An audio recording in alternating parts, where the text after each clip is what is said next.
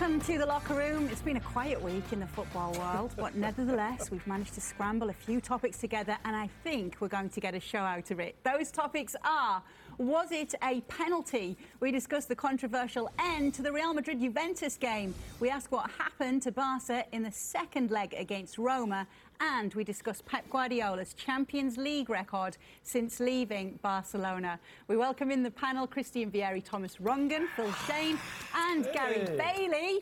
And we will tell you first, before we get started, that the semi-final draw is set. beIN will face Real Madrid, 25th of April in Munich, 2nd of May in Madrid. This is the 25th and the 26th meeting in Europe between the two. And Liverpool will face Roma, the 24th of April at Anfield and the 2nd of May at the Olimpico, as we look at the head-to-head records between the sides. But before we look ahead, we're going to look back because there is so much to discuss. So let's get straight to it. Was it a penalty for Real Madrid? Christian Vieri. For me, it wasn't a penalty 100%. I think those fouls in the box, they happen all the time. I think that if a referee has to give a penalty like that, first thing he has to be in front, not in the back, because in the back he can't see properly. He's not right in front, you know. He sees the two shoulders of the players, and for me it wasn't a first thing in a game like that. Last second, if you give a penalty, it has to be 100% accurate. You have to be in front and see it. From the back, it's very hard, and those fouls happen a lot of times during the game, and let's not forget that during the game they were falling in the box a couple of times. So referee has to be secure 100%. That's an Italian perspective. No, They're just siding with Juve. No, I don't care about Juve if they go through. I'm happy. If they don't, come on. You know how many you have a game like that? What I want to say is that if you're in front, give it. But if you got to be sure. He's tackled him from behind. You got to be sure. Yeah, but he's tackled him from behind. He's got a hand on his back, and he's got a foot hitting him, and Vasquez has gone down. Okay, of course he's going to go down. It's got to be a penalty. Of course it is. I tell you, here's the thing: if he doesn't give it, there's even a bigger problem because everyone's going to say, "Come on, that's a blatant penalty. You're cheating there." So for me, I played 25 years always in the box like that. You know how many times you try to get penalties like that? You can give, you can't give. But what I think is that the referee, if you're going to give it, because you're behind, so you don't know if he touches the ball, pushes him or not. You don't. But you've got assistant refs who can sneak into the whole He didn't say anything, the assistant ref. He was there saying, he didn't say anything. Let's how many times? But how many times in the box do you shove, pull? From behind. That's how Thomas earned his paycheck. It's one of the toughest decisions that this referee had to make. Mm-hmm. The call at the moment is unbelievable. There's no right and wrong. Exactly. It happened so hard. So you get to look first at Vasquez's body position, which is in front of the defender. Yep. There is a push. But is he going down already on a slight contact? That's one other thing. Vasquez has a pretty good opportunity to score. So he probably doesn't want to go down. Then the leg comes through. There is contact with the ball, but there's also contact with the torso. So I think this is a penalty, in my opinion, based on the laws of the game. Phil, you called this in live time for our Canadian audience. What was your initial thought? My initial thought was disbelief, because we're getting set for added time in one of the greatest Champions League matches that we've seen. And to have it just ripped away at that last moment, I know we're going to get to this perhaps a little bit later, but you can understand why Gigi Buffon just lost it. And he wasn't the only one. But guys like Batistuta, Vieri's talking about it. Maradona even said, not a penalty. Albelda came out, said, not a penalty. Lineker said it was very soft. If you're going to call plays like that a penalty, there will be a penalty on every single corner kick in the game. There wasn't. He didn't call one for that. You have to remember Lucas Vasquez just a few days before got a yellow card for simulation, trying to get one in the Derby. He's won now 4 penalties this year. He knows how to go into the box, get into the position where contact will come, and make it look convincing. Perhaps even better than most. Was there contact? Yes, but way too soft to be a 93rd minute game winner. Question for you, irrelevant of the time, because the time shouldn't have any impact. If that happened after 20 minutes, soft penalty. But it's still given as a penalty. So why should it be different in the 93rd minute? Iturralde Gonzalez, in my mind, one of my favorites, mainly because he made every single game a sitcom. But he was also a very good ref. Was it Andujar, another old La Liga ref? Both of them have come out and said, not a penalty. I've seen it in Mexico. If you talk to refs, it might not be exactly 50-50, but there is a significant plurality of refs that might say it was, but there's a consistent number of refs who say it was not. Some say yes and but some the ref say on no. the pitch said it was a penalty. That's it. Okay, Yeah, that's true. The only thing that I say, And VAR wouldn't have overturned it because Yeah. the only thing I say is that the referee is not in front. If you're in front, it is or it isn't. You think it is, okay, it's a penalty. But it's behind. You know what I mean? And when you're behind, you can't see properly. You don't see everything 100%. That's what I'm saying. Then you want to give it, you give it. There's hundreds of penalties you give, you don't give. Yeah. So 2 yeses, 2 noes. Now, as Phil alluded to, it was I knows. obviously noes. It was obviously a very emotional moment for all of the Juventus players, conceding a penalty so late on in this game, and Gigi Buffon's reaction was deemed to be worthy of a red card. Was the referee right to send him off? again, contact, but it's one of those ones. There's something that Ray talks about when we end up doing Ligue 1 games in France. The ability of the French referees to manage a game, to understand that there's emotion, to understand that it is a contact game, not to let things get out of hand. You have basically just ripped away the last chance for a Champions League medal from one of the icons of the game in the 93rd minute on a controversial call. There's going to be emotion. He's the captain. He has a right to come up and address. Did he put his hand on him? Did he push a little bit? That, again, happens all the time.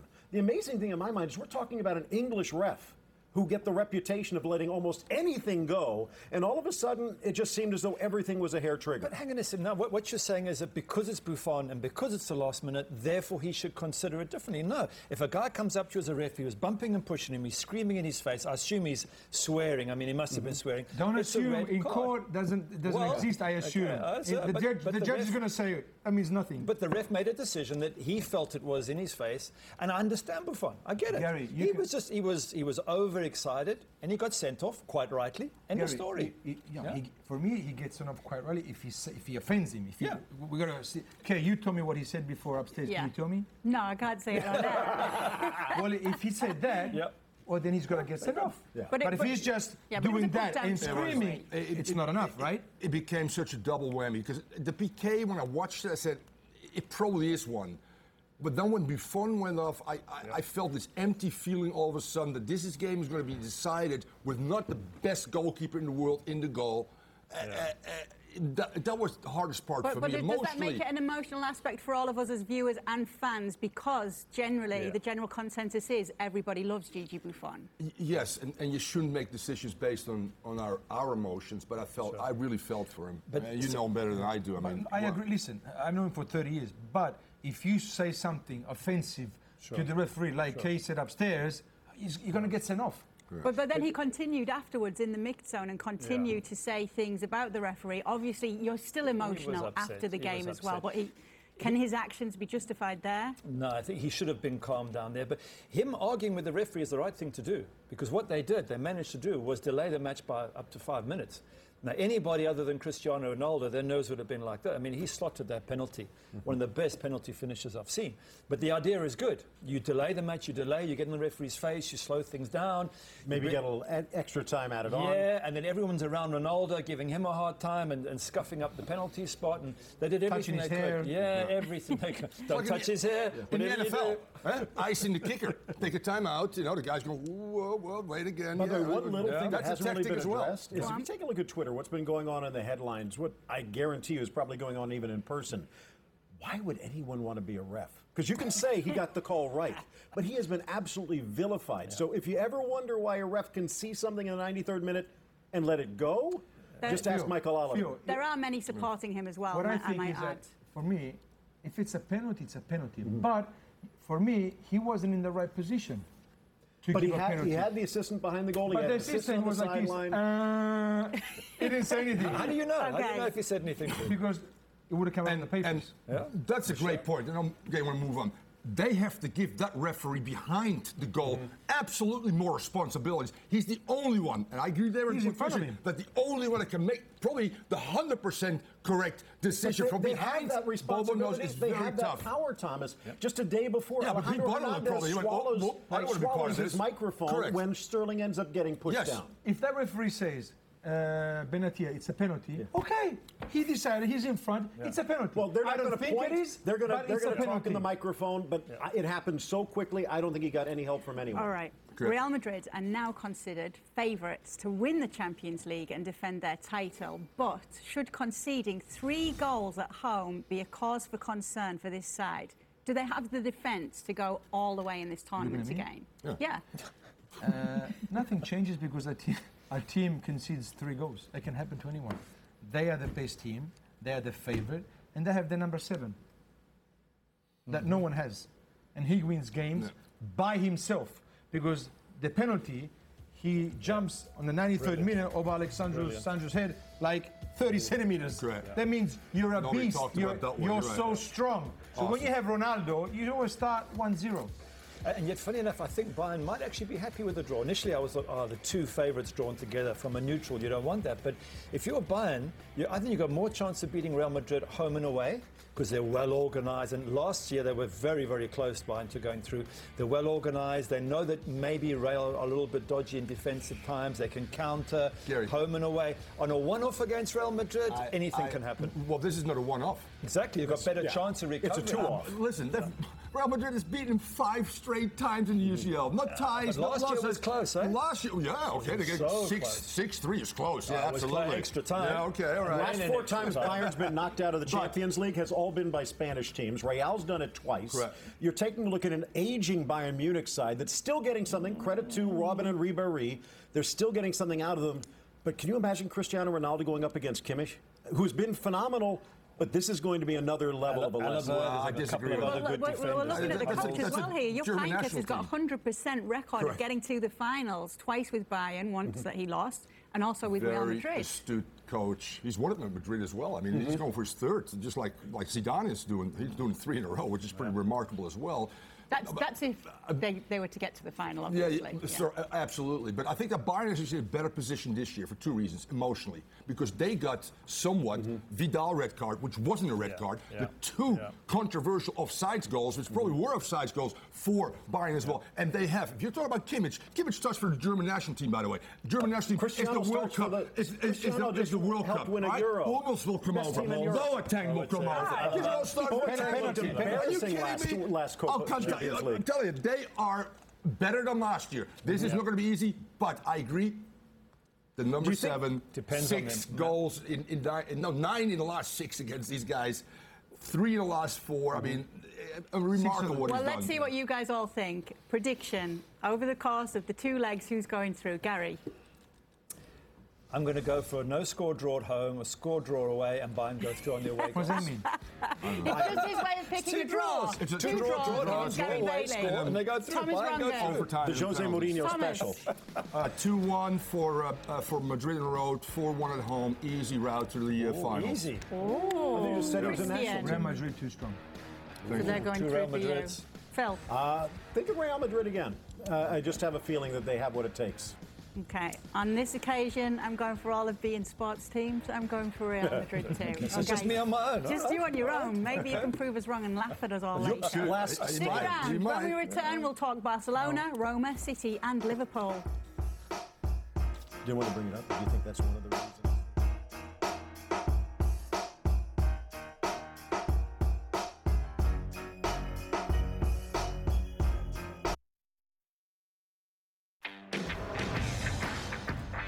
Welcome back to the locker room in another of the biggest stories of the season. Roma stunned Barcelona to reach the semi-finals. We'll get to the super achievement by the Giallorossi, but before we do, we must talk about Barca's 3rd straight exit at this stage.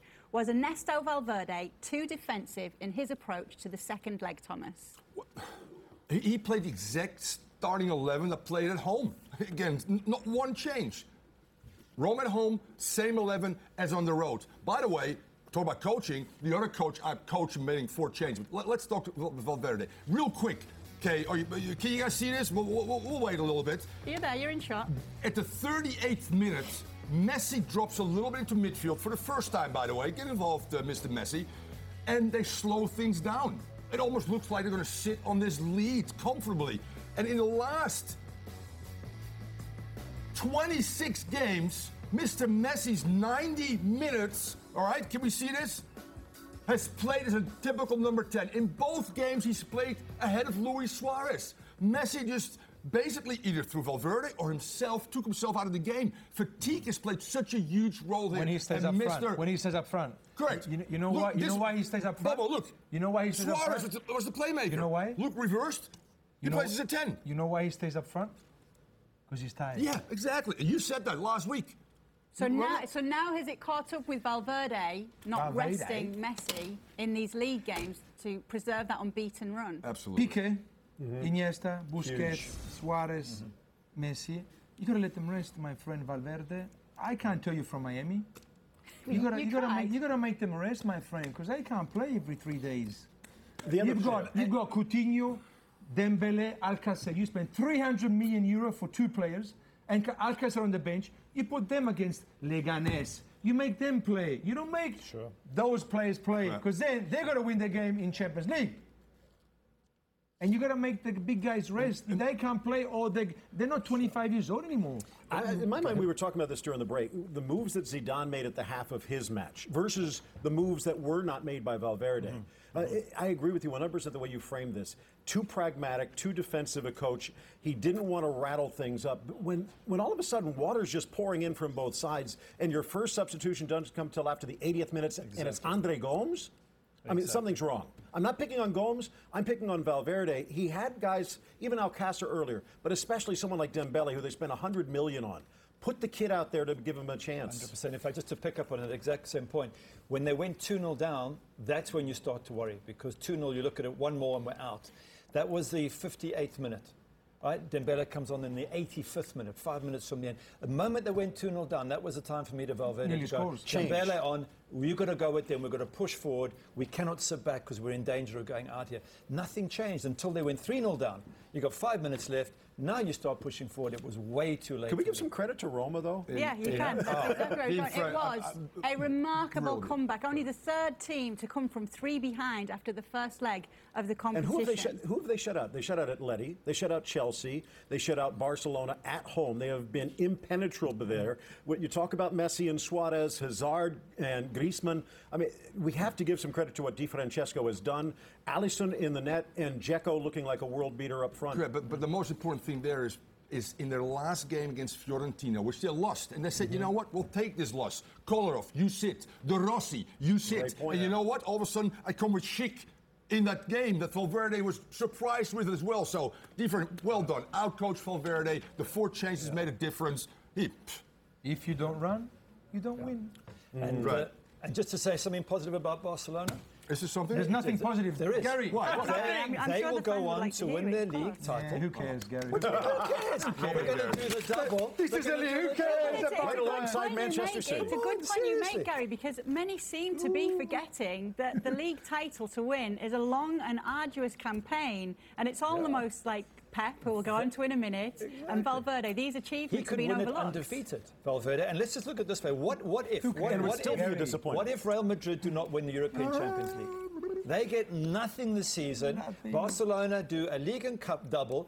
Who's the winner at the end of the day? Barcelona. No. By a million miles. Barcelona has to compete for the UCL final each and every year, not once every 4 years. And you know what? The 0 losses, that has become a preoccupation of the team, without a doubt. Who cares? Zidane's at halfway through, 3rd, 4th, 2nd. I don't care. Ronaldo, you come up for Modric, Isco, we change you.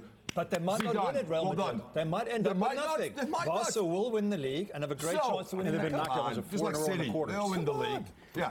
So you say Pep Guardiola has done a great job at City? It's a decent job. Well, let's go. Decent. It's better than Man United have won nothing.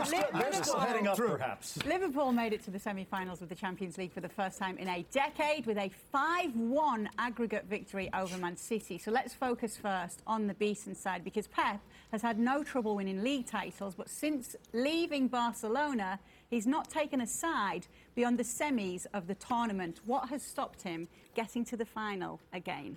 If I know I'd be managing Manchester City. In my mind, it's just his reluctance to change what he thinks works. And it worked at Barcelona because when things start to crack, when the ship starts to sink, they can all come back together at that point as a unified team. They know where they came up through La Masia. They know what to rely on, what to fall back on. But when you take a look at Bayern Munich, you have this hodgepodge of players. You look at the current Barcelona, similar problem. You look at Manchester City, there is no there. He's still building it. And they're going to spend a lot of money next year to get him one step closer.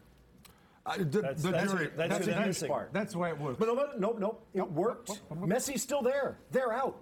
It worked when you had Xavi. It worked when you had Iniesta. When you had a younger 21. Busquets. But even to the point of Thiago coming up, you had that core from La Masia. I love the way he wants to play. I was very fortunate, actually, to live 6 months with the Cruyff plays family. Cruyff's way. You with should Cruyff love in him. 1980. And Johan loves this game. Rios Migos loves this game. So I understand it. But, Pep, you have to make some adjustments in the big games. And if you don't do that, he did it finally against Liverpool. Didn't play Sterling, added another midfielder, and it backfired because you know what? If you don't do that very often, your team doesn't really adjust to it. And by the way, he's lost more first leg away games, K. Murray. Yes, how many? it's a strange stat. It is crazy. 5 times with Barca and 4 times with Bayern. He struggled to come away with a positive result, failing to win away in the first leg. For me, the biggest tactical error is why play a strong team against Man United in the middle? You've won the league. Rest everyone. In fact, by putting out a second-string team, if you lose, no problem. And if you win, you've beaten United with a second-string team. Instead, he plays more or less his first team. He brings on Aguero, who goes off injured. And he's going to win the league the following week. That, for me, was the big error because, as Christian said, Man City go into the match against Liverpool. They're not rested. They've just had a big game against United, and it showed in the second half. If Klopp gets through, he's beaten Bayern, he's beaten Real in the past. Boston team in the final regardless. And all the former coaches at Bayern and City have done as much as Pep has done as well. Big credit to Jurgen Klopp, and we will get around to talking to him at some point, but we must move on to a short break now. When we return, it's our international connection.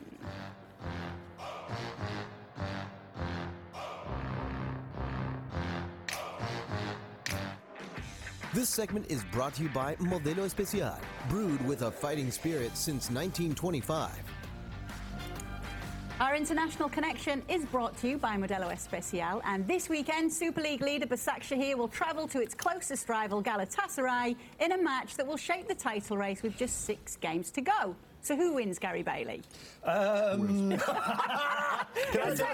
Galatasaray. I've been going for them all season, to be fair. Galatasaray. In my mind, Başakşehir looks to be more consistent, and after this, an easier run to the final. Christian? 2-0 Galatasaray. Thomas? I get Galatasaray going down and Bashit, whatever your team is Başakşehir have up. done very well against the other Istanbul side, has to be up. said. Join us this weekend. We've got loads of brilliant live action. We'll be back on Monday, same Like time, in the same place. top 10 in music. One group goes up, the other one goes down with a bullet. This segment was brought to you by Modelo Especial, brewed with a fighting spirit since 1925.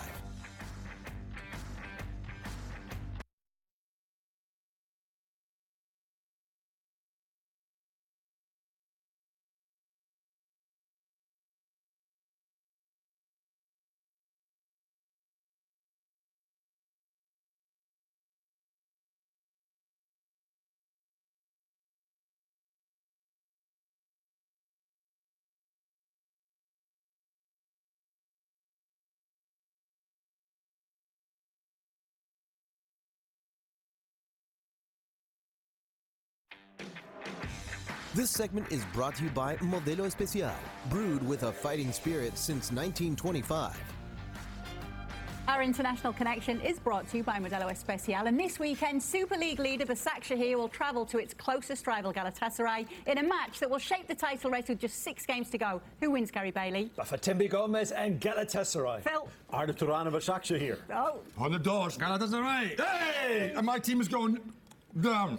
Başakşehir. With a bullet. There you go, divided again in this one. Join us this weekend, loads of live games, loads of big ones much as money well. you We'll gonna be back Monday, same time, same place. See you then.